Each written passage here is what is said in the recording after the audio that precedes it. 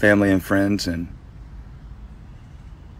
praying for God to give you his peace and protection, wisdom today, his energy, enable you to do what you need to do today, even if that's just simple stuff, even if that's just get up and make up the bed.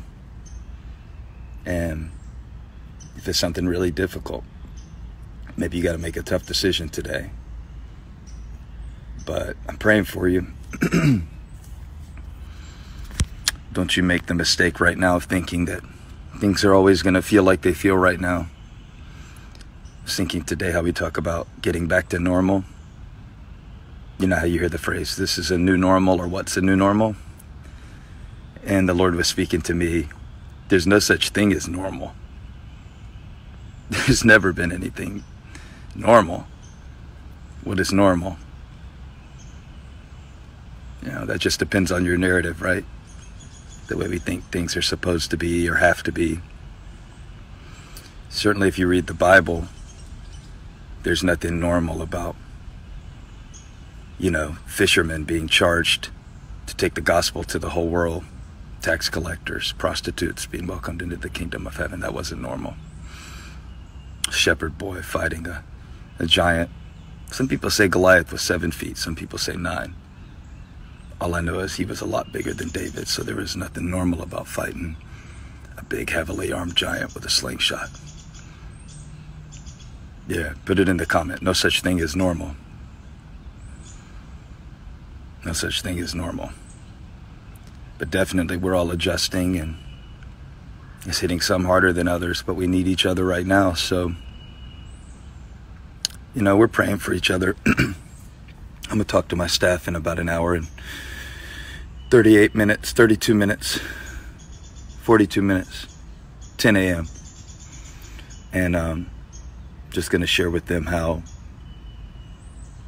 God is using right now this time to prune our priorities as a ministry.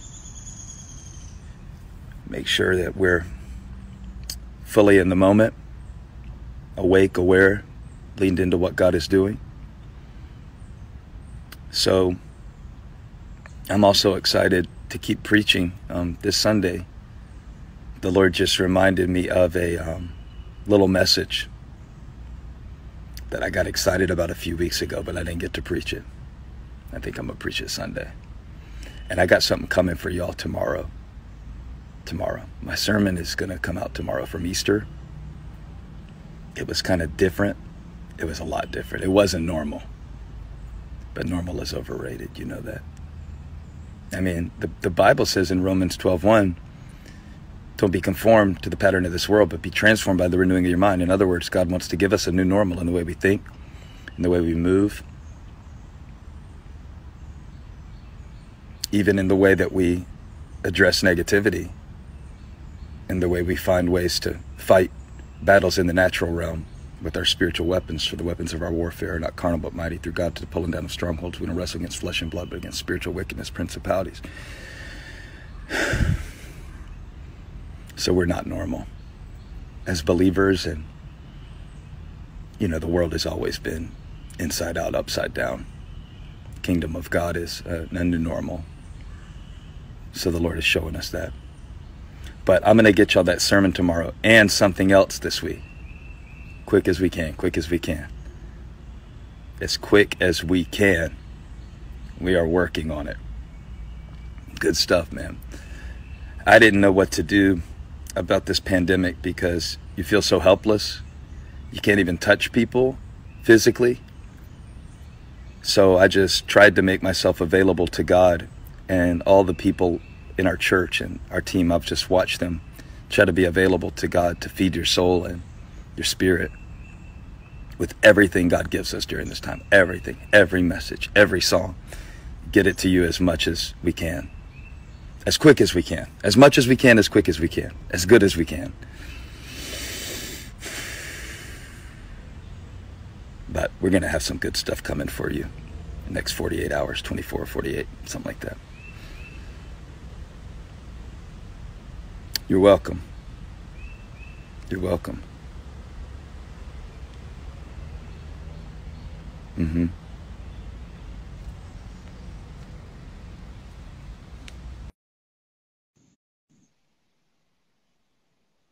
Good morning.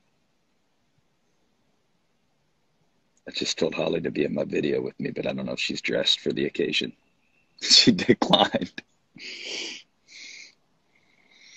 All right, we'll do it later. We'll do it live. Yeah. Just sending love to y'all today. I'm glad the connection held up so I could tell y'all that.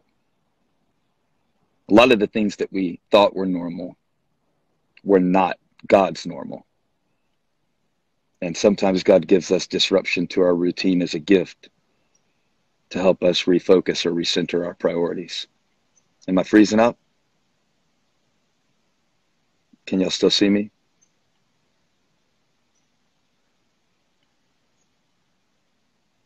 South Africa, Australia. And a lot of things, what's normal in one culture is not normal in another. You know what I mean? Sometimes when I go to Australia, they'll tell me certain words that I say are bad words in Australia. And to me, it's a normal word here.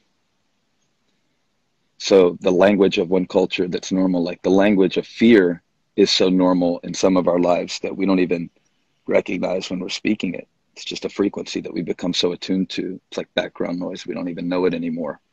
We just live in that state and we call it normal. But, just being anxious and shook and rattled all the time, that's not the normal we have to accept.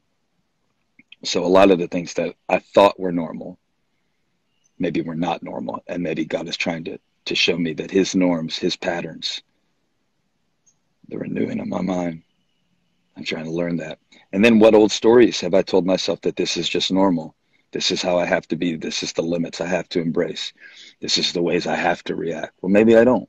Maybe that's not normal. Maybe I have a new nature. Maybe 2 Corinthians 5:17, if anyone is in Christ, he's a new creation. The old is gone, the new is come. That's about a new normal. It's not about a new physical body. That's not what happens when I get saved. I don't get a new physical brain. Maybe I get a new normal. And so we're adjusting to that. The mind of the Spirit is life and peace. Anyway, just a quick little chat with y'all. I'm going to leave this up in case y'all want to watch it again. I know it's been technically a little glitchy, but I feel like the word is on point for today. Love y'all.